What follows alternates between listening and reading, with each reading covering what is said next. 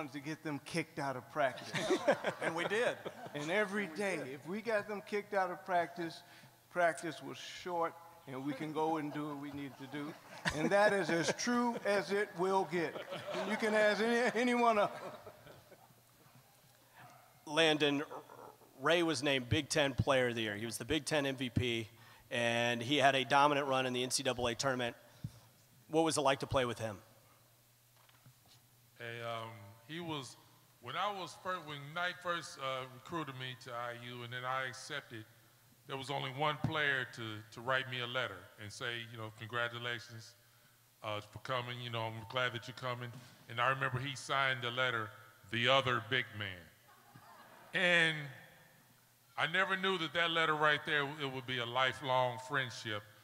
Playing next to this guy was just awesome because, especially my freshman year, I remember Joe Barry Carroll would shoot over me, and you know, I would be in place, but he would come out of nowhere and just throw Joe Barry Carroll's stuff out of the gym, which I loved because I hate Purdue. But playing with this guy, he was a friend, and there was several times where I contemplated on quitting the team, you know, because I was trying to deal with Knight, and it was pretty rough. And Ray was the person that I would go and confide in, and he, you know, would convince me to stay because I definitely thought about leaving. And he's just been a lifelong friend, and he was a great player to play next to.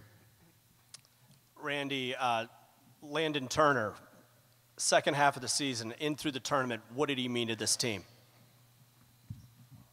I was talking to Landon earlier this afternoon, and he was really, back in the 80s, he could play the 4 position that a lot of players play the way they do now. He was a guy that could go out and defend out on the floor at that position, which allowed us, in all honesty, I mean, we won the national championship because of how Landon came along. Truly believe that.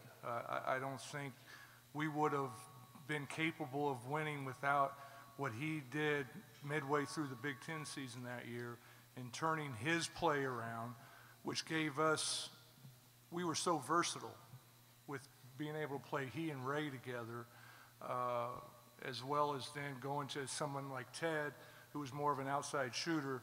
But Landon, at that point in time, which power forwards back in the 80s couldn't do that. They couldn't go out on the floor and defend. He was able to do that for us, and it propelled us to where we are today. I didn't write him a letter, all right, when he signed here, because the son of a bitch knocked me out of the high school tournament. Right? So I was hoping that son of a bitch would go somewhere else.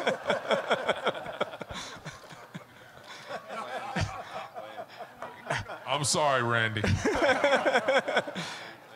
Glenn, Isaiah Thomas, one of the greatest basketball players of all time, one of the greatest college basketball players of all time. What was he like as a performer that 1980-81 season? Well, obviously he was an incredible talent and the leader of our team on and off the court, and I think that's the thing that's often overlooked about Isaiah's role in trying to get the team together when we were struggling, and I think he showed his great leadership skills not only here at Indiana but also when he went to the Pistons. You know, he was always talking to players, encouraging players. You know, he had his own struggles trying to get the team right, but he was always a very supportive teammate, and it was great to just be around him and learn from him.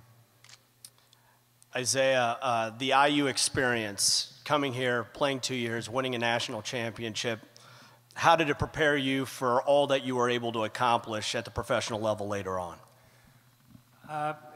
It was my rock, my foundation in terms of playing here, and the long-lasting friendships that I've made here, and just, you know, with my teammates. And, you know, I was just thinking and talking to everyone about, you know, some of the places that you've gone, things that we've experienced over the years. And I can honestly say every decision that I've made prior to leaving Indiana, I've always reached out and consulted with one of these guys on the dais with us get their input, to get their feedback, to see if I was doing the right thing. I don't think I've ever made a decision, whether it was to get married, to take the Knicks job, or go into the WNBA, or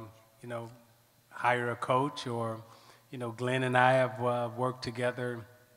The first job I got with the Toronto Raptors, every job that I've had, in professional sports, I've always had someone from this team, working with or consulting with. So that's how important the relationships have been for me and to me, and this is my family. Why don't you get another job? I need one. I'm trying. A couple of more people got to get fired. Phil, tonight, Indiana's got the North Carolina Tar Heels, the team you played to win the national championship. Indiana won NCAA tournament games that year by 23 points, which was a record for a long, long time. How confident was this group collectively heading into that game? It's still a record, right? So we're like the Miami Dolphins, and it's like Mercury Morris up here. It's like we still got the record. You still got the record. Well, let me answer that, but before I do, I wanted to tell everybody up here and everybody out there that I talked with Coach Knight yesterday for quite a while, and we had a long conversation. But as you might imagine, when you have a conversation with Coach Knight, you do a lot of listening and not a lot of talking. But what he said and what he wanted me to convey to everybody up here was that, and these were his exact words, he could not have been more thankful or grateful for the opportunity to coach this group at Indiana University.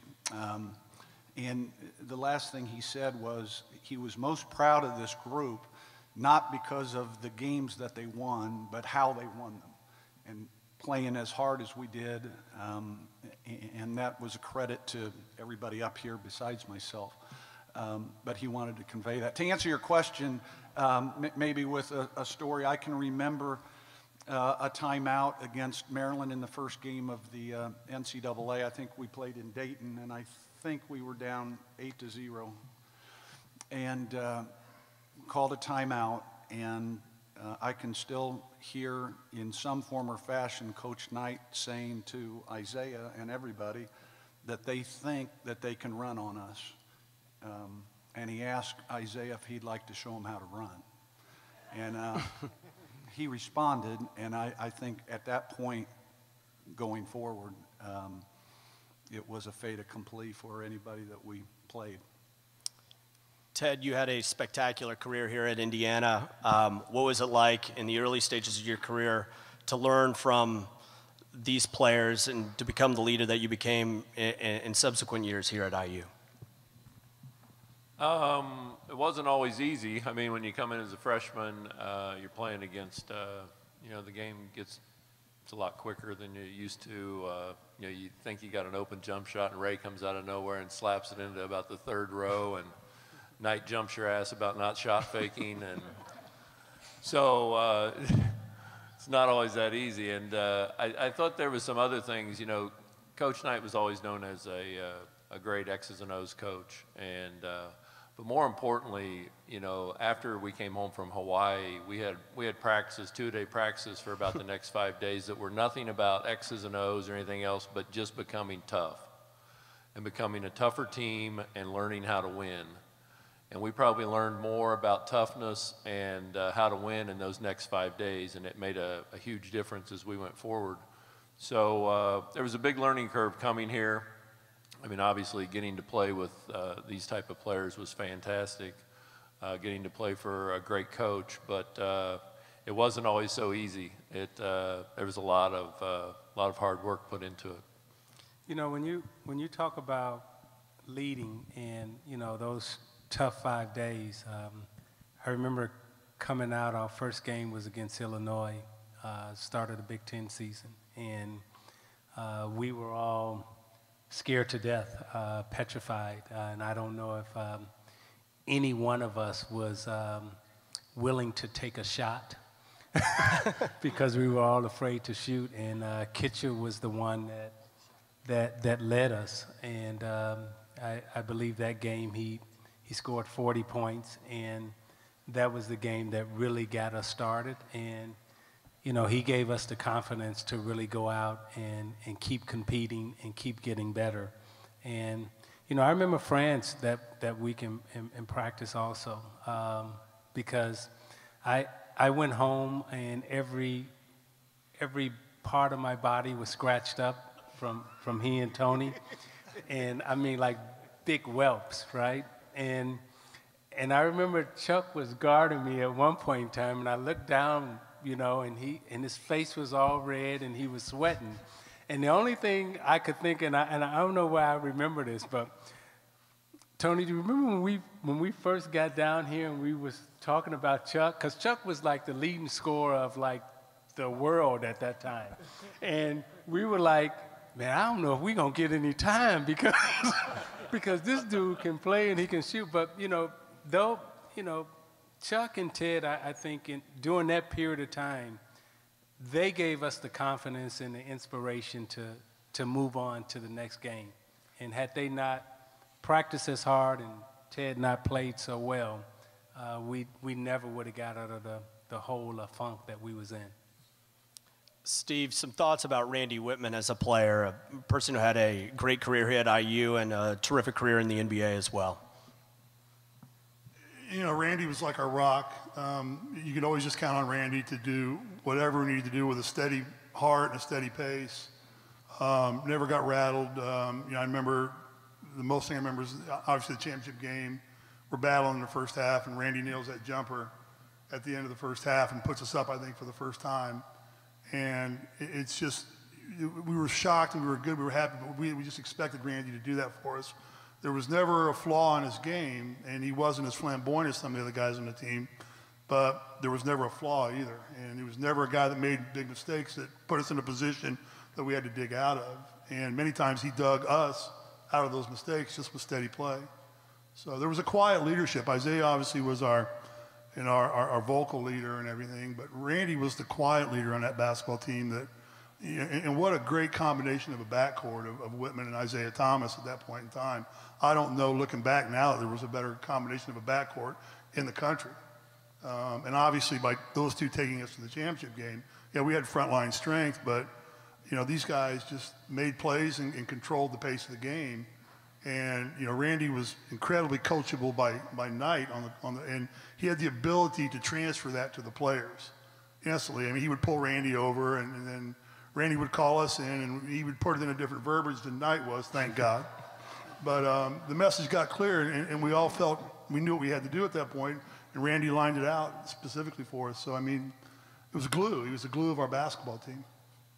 Eric, it's been 35 years, and you can tell that there's just an enormous camaraderie amongst this group. How great is it to be back together with this team?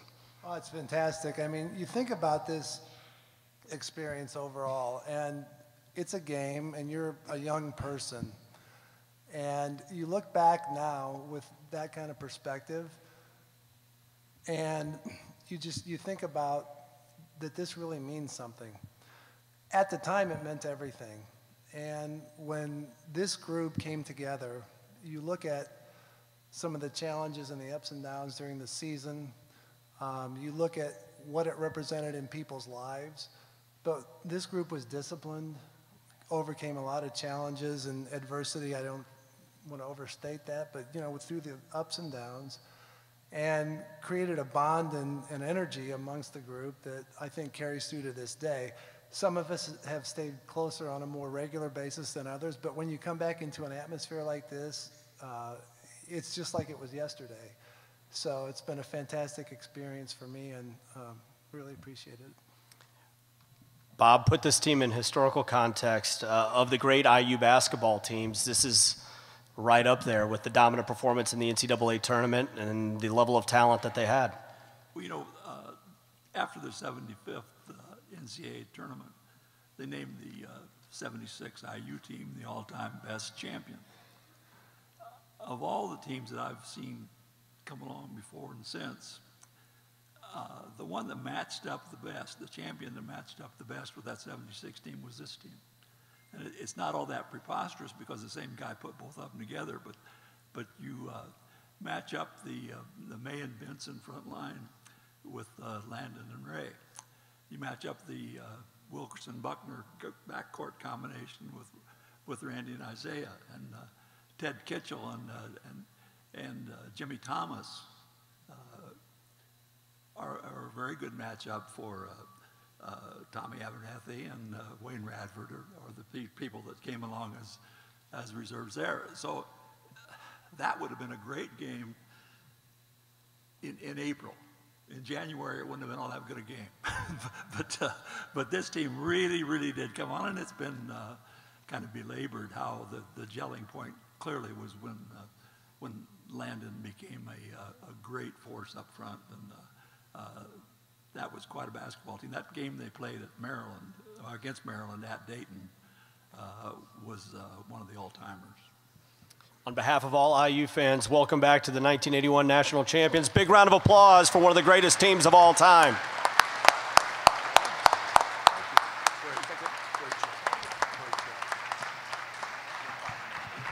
And since nobody didn't ask me a question, that's all right.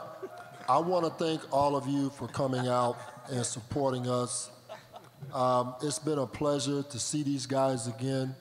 And this will be a day that I will never forget.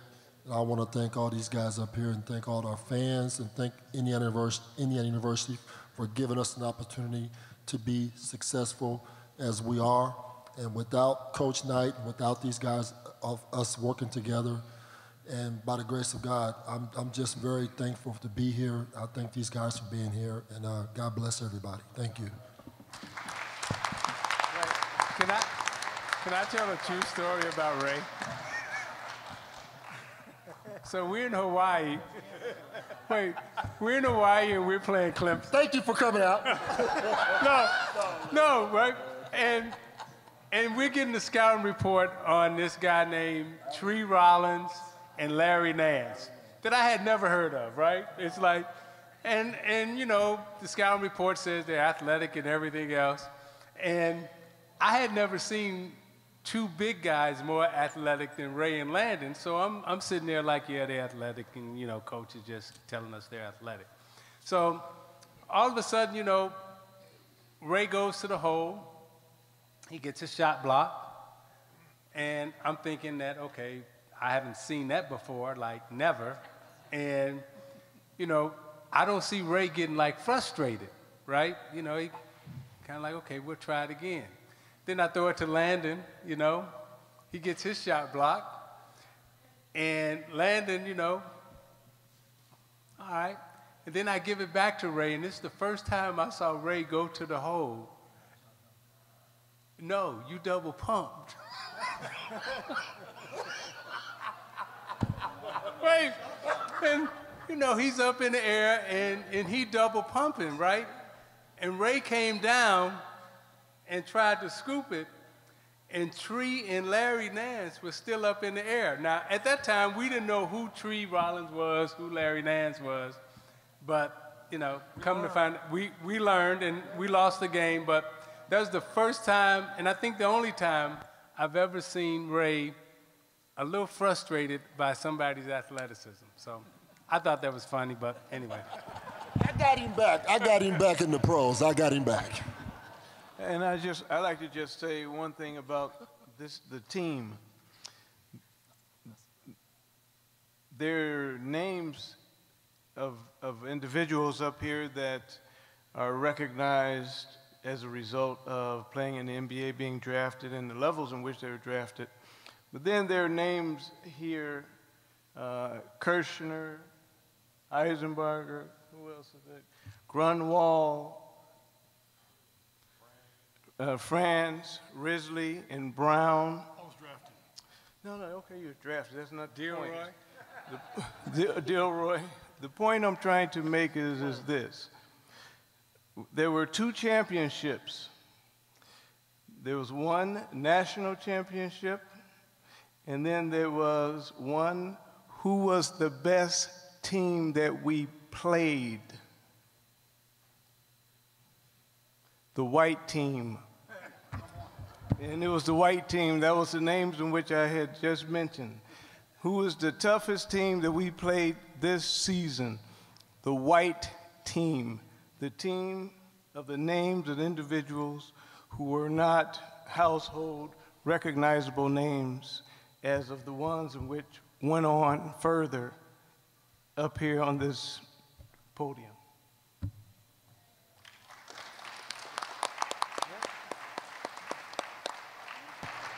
Thank you again to the 1981 NCAA champions.